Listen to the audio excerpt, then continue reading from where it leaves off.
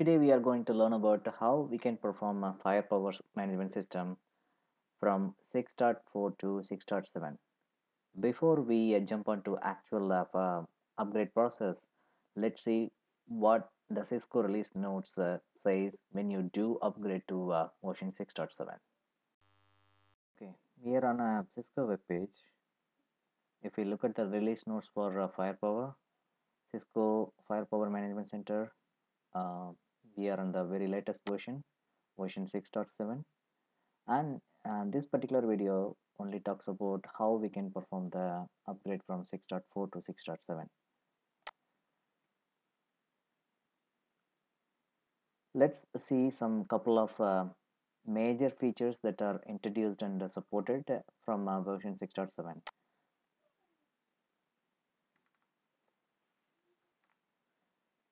As you can see, um, version 6.7 started supporting the FTD device from the current version,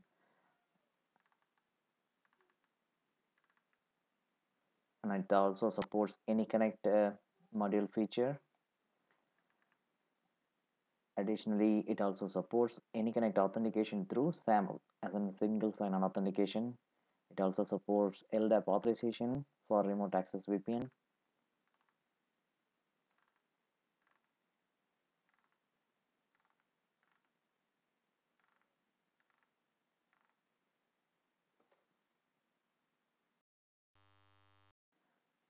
Let us also see what are the deprecated features on 6.7.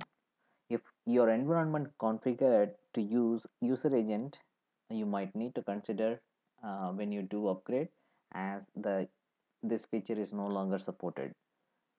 You cannot upgrade FMC with the user agent configurations to version 6.7. So you might need to contact the Cisco tag specific to this configuration when you do need to perform the upgrade. So be careful on this specific area.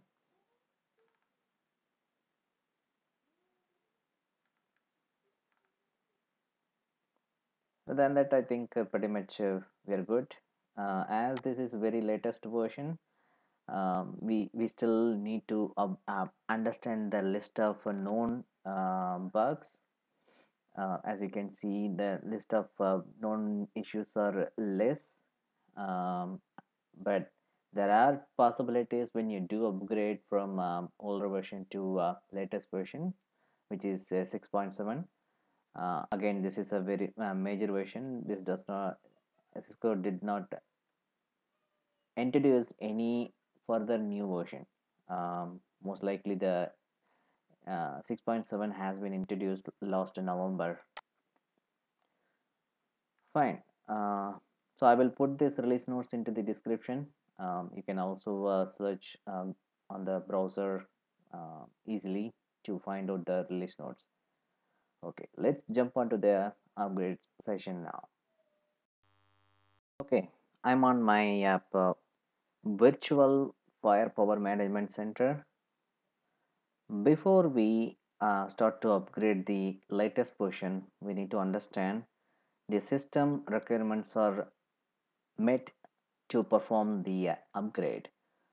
Cisco recommends, if you have virtual FMC, you need to have at least 32 gig memory for vCPU and 250 gig hard disk space. Again, 32 gig memory for vCPU, and then 250 gig hard disk capacity. If you don't have such requirement met, your upgrade will fail. So please consider to upgrade those system resources first for that to upgrade. So I'm going to shut down the FMC console initially in order for performing the memory upgrade, as the memory upgrade will be done through ESXi console, which may not be I'm not going to show that in this screen, But yes, I'm going to shut down now, and going to do the memory upgrade in the backend.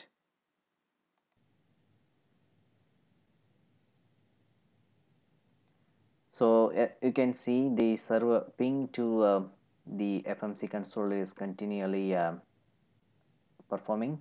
I initiated the system shutdown command. In about a couple of seconds, the system will start to go for shutdown, and then in the backend we can perform the memory upgrade.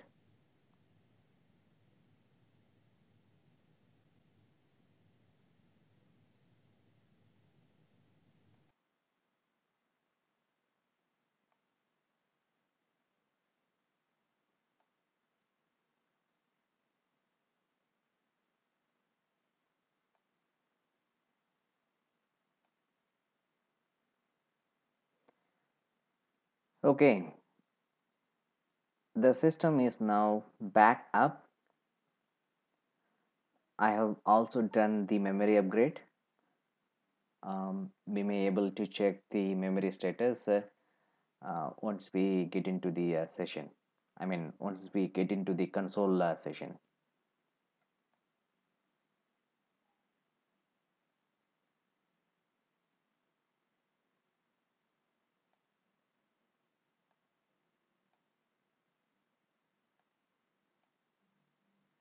As you can see, I have verified the system memory by putting free space -m. I could see 32 173, almost 32 gig memory is allocated for the FMC console. Okay, the system is now ready. As I have the system is already allocated for vCPU on the 250 gig hard disk capacity. Uh, the system is now met the requirements what it needs to do to upgrade to version 6.7. Okay, now go to system um, updates, system updates to perform the upgrade. Over here, based on the version what you have, the system update will automatically can be downloaded but just by clicking the download updates button.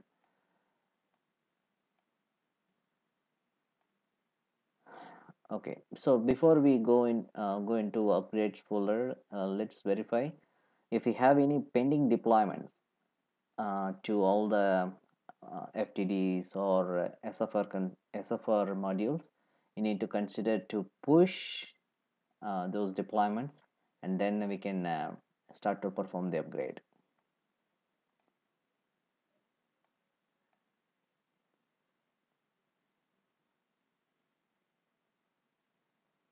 Okay, the deployment is been initiated.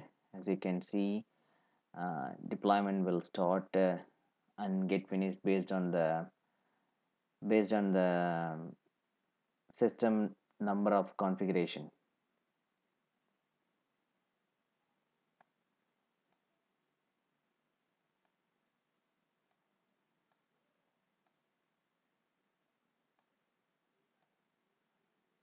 Okay, we are now ready to perform the upgrade.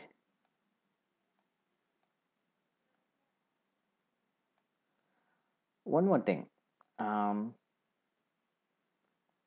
as you can notice, I'm on the backup management system, so you have to go to system tools backup and restore to ensure you have taken the backup, um, so that if anything goes wrong you will have the configuration to import it back to um, the virtual management system to restore the services.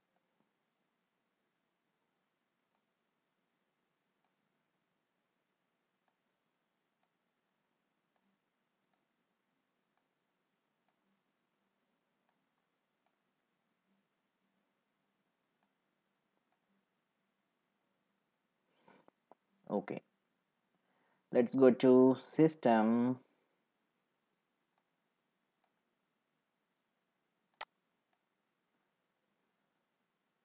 System updates. I have already uploaded the 6.7 version, which would eventually need a reboot. I'm about to click the install option. Once you enable that, the system will start to perform the upgrade.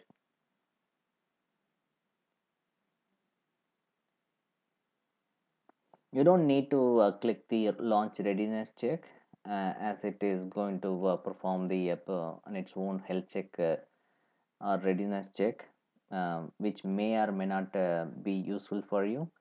Um, but yes, it is recommended to perform that operation, but in this case I'm not launching that. I'm directly performing the install.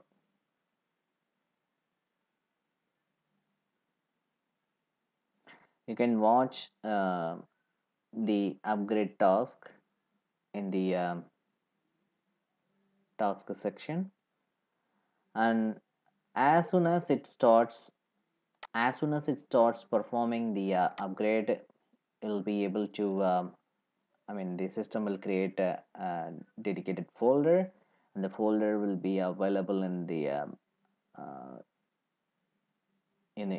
uh, system specific location.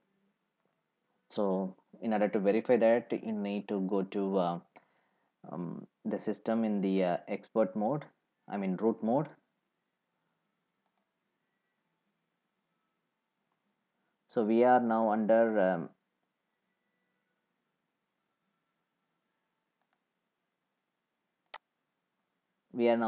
cd var log and sf. So once you go there, you'll be able to find the older version of folders. In about some time, the latest version folder also will be created by the system automatically. So we can verify the upgrade process through CLI, CLI console also. Yes, as you can see, the folder has been created, 6.7.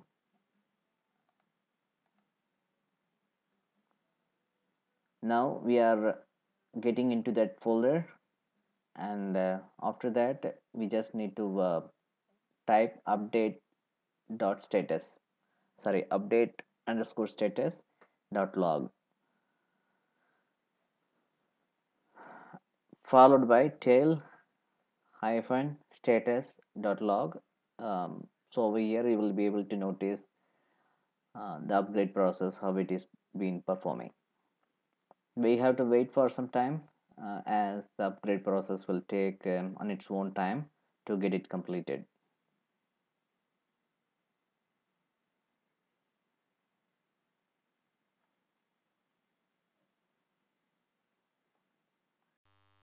Meantime, I have paused the screen recording, and now we are almost 100% completed.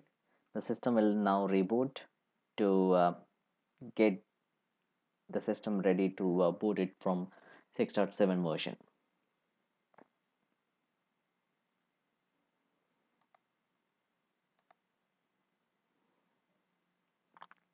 Okay, the reboot has completed successfully and started responding. As you can see on the show version, it's now showing as version 6.7 as upgraded.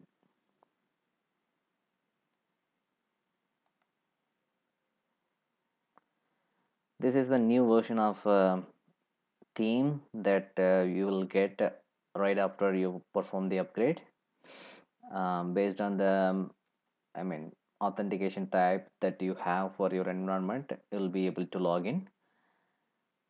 So this is pretty much uh, different theme altogether based on what you have previously on your previous versions. uh, we are going to explore this newly, right? So hopefully with the new all the new features, I think going forward everybody will start to use FMC for managing the FTD devices. Yes. Okay, so that's all about it. So once you come back to reboot, you can also perform the deploy. Just ensure if you have any pending deployment action, the policies will be pushed to all its own individual devices. Okay, thank you everyone. So in this video, we have learned how to perform the FMC upgrade from version 6.4 to 6.7, and we also went through the release notes from Cisco website. Thank you so much. We will catch up in the next video.